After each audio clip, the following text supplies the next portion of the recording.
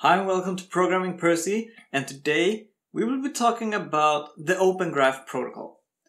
So we will be talking about how and why you should use it on your website to make your website a lot better. So I hadn't thought about it before. How does Twitter, Facebook and other social media know how to display my website when I share it in a post? I never considered that before. But then I began rebuilding my own website using SvelteKit. And when I was done, I was super psyched that I was going to share my site on Twitter. So imagine my disappointment when I copied the link inside my tweet and the tweet preview looked a little bit boring. So kind of like this. Now I restarted searching why and I learned about the OpenGraph protocol. The OpenGraph protocol is a standardized way of representing data on your website inside other websites. Consider it as a business card for your website or even web page, so you can have different previews for different pages on your site. So after applying the protocol to my website, my tweet instead looks a lot more intriguing and people will probably be a lot more interested in my site when it looks like this. So the protocol is actually really easy to implement. There are many different tags to learn, but to get started you only need to know 4 of them. The protocol relies on the meta tags inside your web page's head, which other websites can read and understand to know how to preview. So let's talk a little bit about OpenGraph meta tags. OpenGraph meta tags are a set of meta tags that can be added to the head of an HTML document to provide additional information about how the content of that page looks. This information can then be used by social media platforms or other websites to provide a richer preview of that page whenever it is shared, such as a title, description, an image, a video, or other details. So to begin adding OpenGraph meta tags to your HTML document, you can use the meta element with the property attribute. So you set the property equals to OG, which is short for OpenGraph, and then you set the content type to whatever you want to display. This meta tag we see uses the OG title property to specify the title of the web page, and it uses the content attribute to provide the value for that property. And you can add as many OpenGraph meta tags as you want to your HTML document, and it will use the latest tag that it finds, so you can have duplicates. There's not much reason for having duplicates, but just so you know, it will select the latest one. So here's a list of the most commonly used OpenGraph properties. We have the OpenGraph title, which is the title of the page. This should be really brief and a descriptive title that summarizes the whole content. We have the OpenGraph description, which is a brief description of the whole page. It should be a few sentences and provide much more detail about the content of your page. We have OG image, which of course is the image to represent the whole page, and you have the URL, which is the URL linking to that page. Pretty self-explanatory. So to understand which tag relates to what, let's have a look at my improved tweet, and we can see the OG image is of course the image, and the OG description, as you can see, has more room, so it can be a little bit longer. And the OG title, which is short, the OG URL is displayed under the image and is here.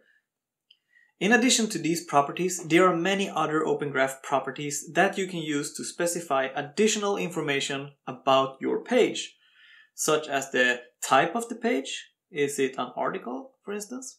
Or the author of the page? Or published date, the date it was published, for instance. So you can find a complete list if you visit the OpenGraph protocol's website. As you can see, they also showcase the first 4 that we have been discussing, and there's a lot more meta tags, and you can do a lot of things with this, but the first 4 ones are the most important to have, so you can have this really nice preview whenever somebody shares your link. So for instance, we can take a look at the OpenGraph meta tags on my website when I'm done. And they look like this. And you can view them by opening the developer tool by either right-clicking and select inspect on a website, or you can press F12 to bring up the developer tool. I have pretty many of them. And actually the most important one I want you to see is that notice how some of them are OG, which is OpenGraph, but some of them are Twitter. So Twitter, for instance, has their own meta tags which are specific for their website and how they will handle the meta tags. This is something to take into consideration. So different social media has something called alternate tags. They have their own tags. I think most of them will default to the OG tag if there is no other tag. But for instance, for Twitter, if you want your image to fill the whole tweet as it does in my page, instead of just being a small image in the corner, you have to specify the Twitter card tag and say that it's supposed to be summary large image, as we can see I've done inside of my meta tag. So to find out more about which meta tags are available for Twitter, etc., you can visit developer.twitter.com. It will show you all the available tags that they have and a little explanation about them. The same thing goes for Facebook and others. And you can find links inside the OpenGraph protocol at the bottom. They have links for related, all the related sources, and for instance from Facebook, for Google. So it might be good to take a little look at how they do it for each specific media. Now, once you start using these meta tags, you will want to debug them, and it's actually pretty easy. So there's a bunch of tools out there which helps you. You can enter your URL and they will show you the preview that exists for your website.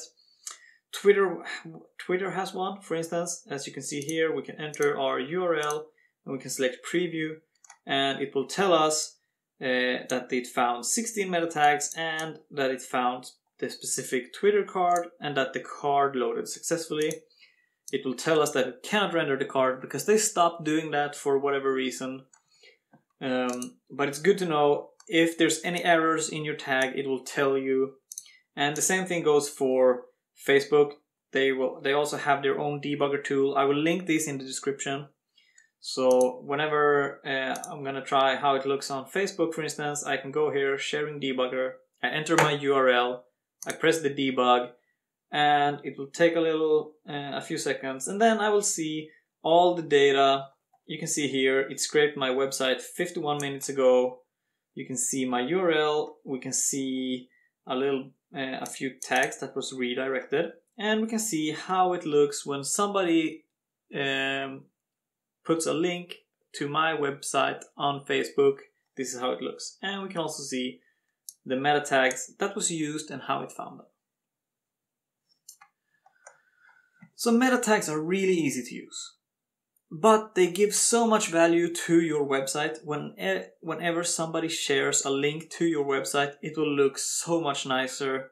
So if you haven't already used OpenGraph, you should really implement it right away.